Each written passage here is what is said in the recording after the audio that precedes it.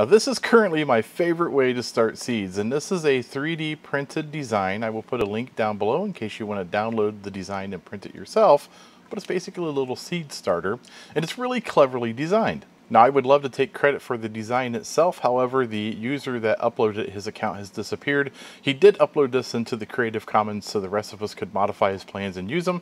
I don't have the original STL files anymore, and this is a modified version of it that I modified myself. Now the original design he had a smaller basin over here, and I wanted a larger one so it would hold more water, because the way this works is you fill this up with water and then it feeds everything from the bottom up, which is perfect when starting seeds because it keeps the soil nice and moist, yet it still has a little bit of air in it, so when the little seedlings take off, you're not drowning them. How it operates is really simple. You fill this basin up with water, and there's a little hole down there, a little weep hole, and it feeds all of these little tunnels water so that each cavity gets fed water.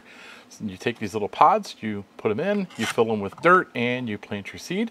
And then when you're ready to transplant it, it's pretty simple. You can pull these little pods out, pull your plant out, and plant them in your garden.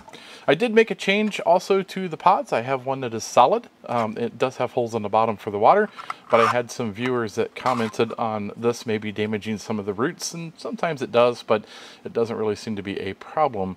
But I did make one solid just in case you want to use it. I will upload these plans to Thingiverse, and I'll put a link down below. That way if you want to print them yourself, you can.